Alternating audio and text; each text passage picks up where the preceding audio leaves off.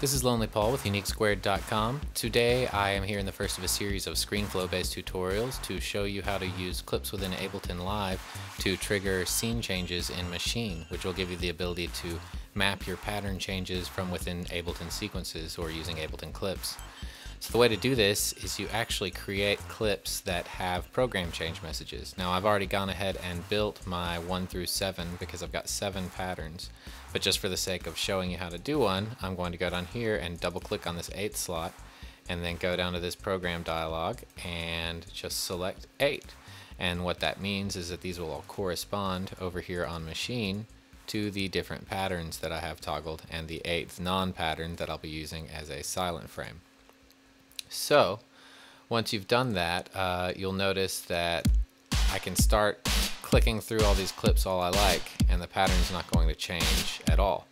So what I have to do actually is enable Ableton, or actually enable Maschine to see what I've done.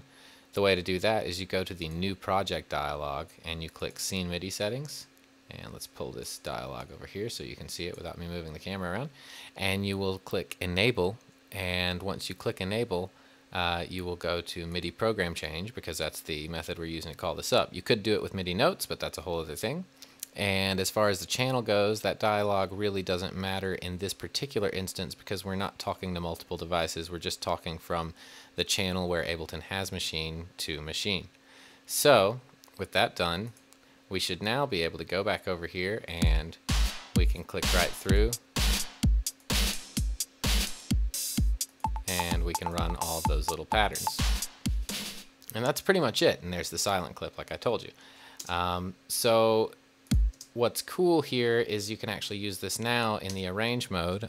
If you're using something like I'm using, the Launchpad or an APC to trigger your Ableton clips, you can then go into record an arrangement and you can just start sort of triggering your little melodies that you've got set off to the side. Right now you're hearing an SHO1 melody that I did, and then down below I've got a bass that I'm going to call up with the Moog after this little bit here.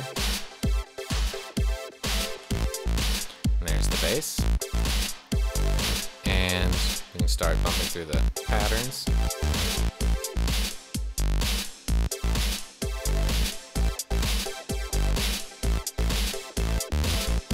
And you can see there where the lines are being drawn in that are actually showing where I've changed out the clips. And that gives you some flexibility later on if you want to go back and edit the arrangement as you've made it.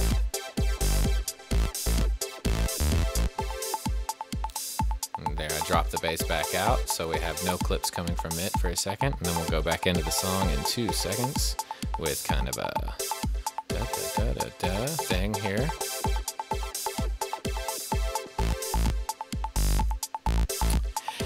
Anyway, you get the gist, and it's a pretty simple technique. It's easy for helping you keep all of your stuff organized with Maschine and Ableton's workflow, and it really simplifies a lot of the arrangement process for those of us who like to keep things programmed rather than flattening them out.